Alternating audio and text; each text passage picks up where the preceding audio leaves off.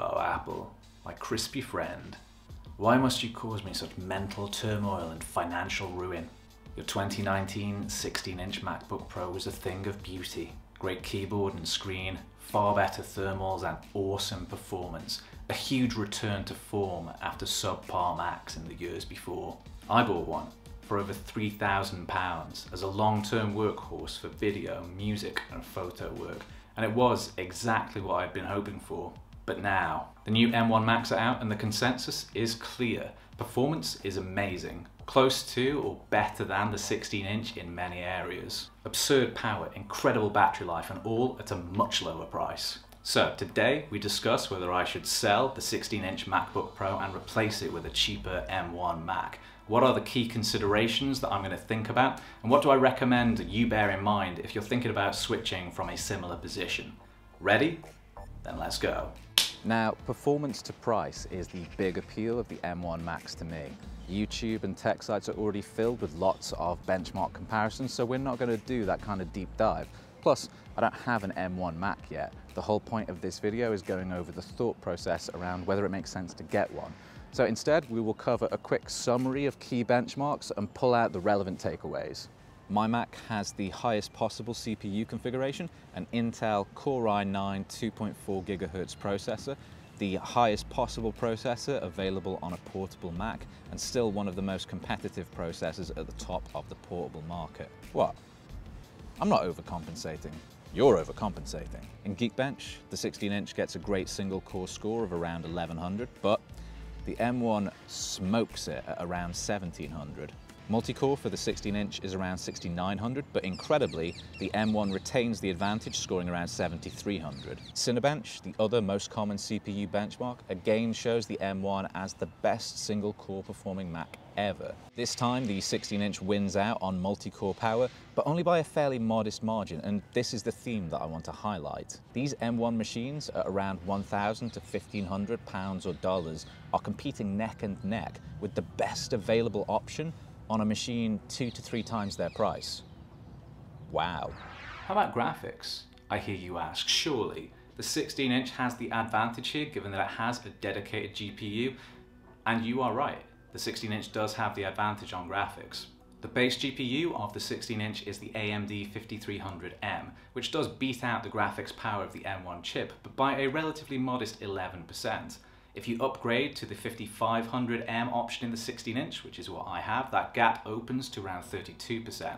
And for the princely sum of £800, you can even go to the AMD 5600M, where you're going to get nearly double the performance of the M1, around an 87% advantage. So if you really need that graphics power and dedicated video memory you get with the mid and high-end 16-inch options, these first M1 Macs might not be a good fit for you. But the M1 being so competitive with a dedicated GPU like the 5300M is both impressive, and it may mean it is good enough for you if you have workloads that don't rely on lots and lots of really high-level sustained graphics processing power. So, is an M1 MacBook Pro the best performing portable Mac option available?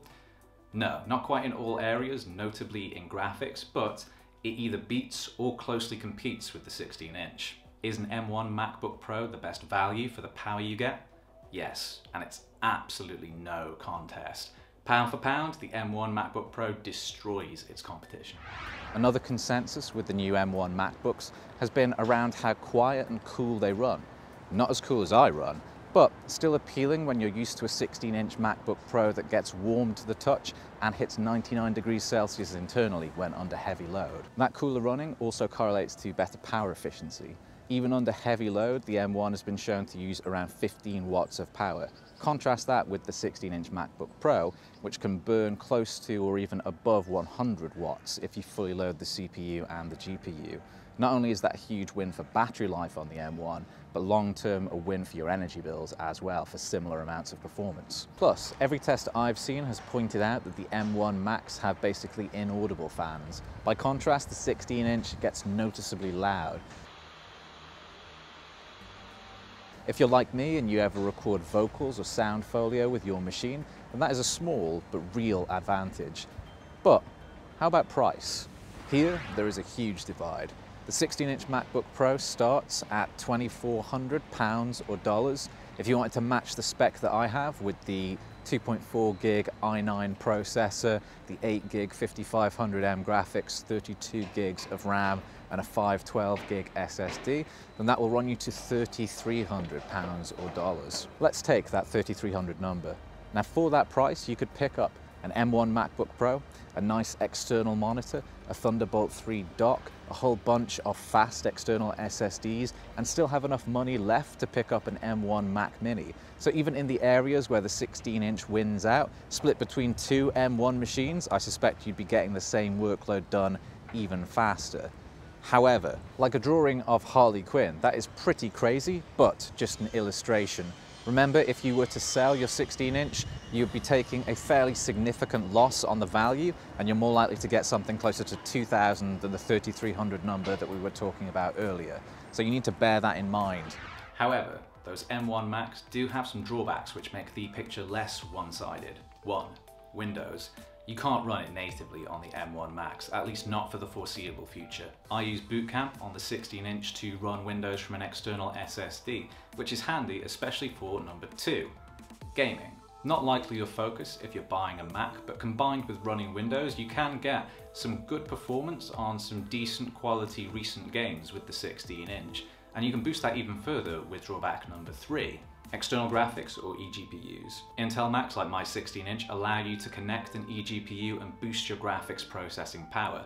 M1 Macs, so far at least, don't allow you to do that. This can be helpful for gaming, graphics-intensive productivity work, and further boosts the graphics advantage you already have with the 16-inch. An eGPU also allows you to drive more external monitors, which gets us to number 4, which is the fact that the M1 Macs are limited to supporting only one external display at up to 6K resolution, compared to my 16-inch, which can support 2 6K monitors or 4 4K monitors, or if you use an eGPU, even more monitors than that. Speaking of hardware limitations gets us to number 5.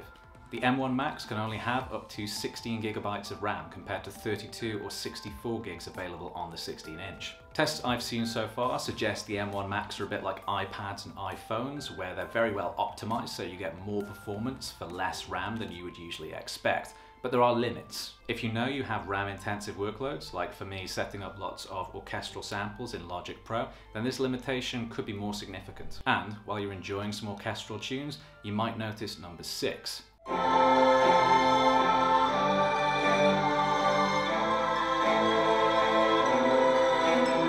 Speakers.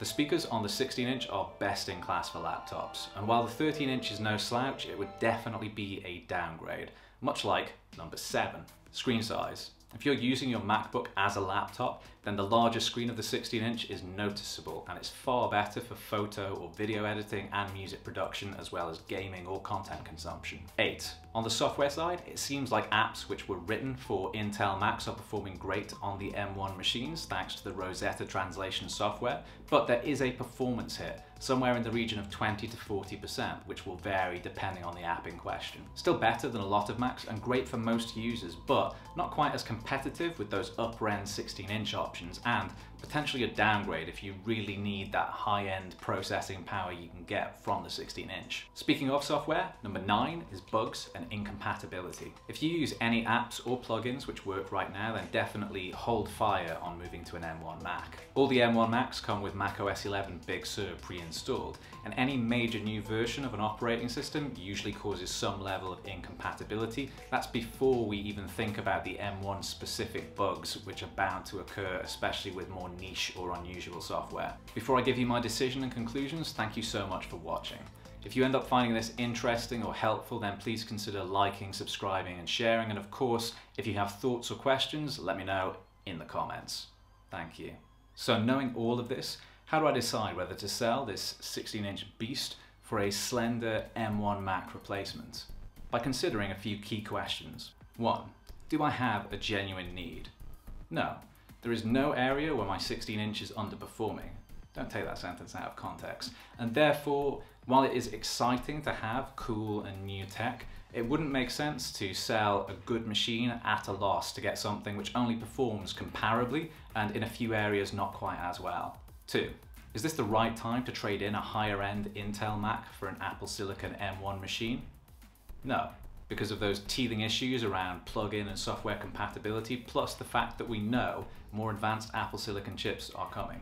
Those are more likely to be equivalent to the 16-inch, and there are already rumors about a 12-core Apple Silicon chip, maybe called the M1X, which is likely to have crazy performance. I'm personally more excited for the second generation of those higher-end Apple Silicon chips. By then, all the teething problems should be gone, and all the big apps will be running natively, so there's no Rosetta translation performance hit to take into account. If Apple can work the same engineering magic on those future higher-end chips as they have on the M1, then they could end up as a galactic leap in performance over even an Intel Core i9 like the one I have here. Better to upgrade when there's a real noticeable performance gain. Are there advantages to trading now? Yes. Better battery life and power usage, quiet and cool operation for a similar level of performance, plus the M1 allows you to run the huge ecosystem of iOS apps on your Mac. Those are pretty compelling, but do those benefits overpower the drawbacks? No, not for me. The M1 Macs are super impressive, but they will only be improved on further. And while they're competitive in many areas with the 16-inch, they certainly don't represent a clear and obvious upgrade.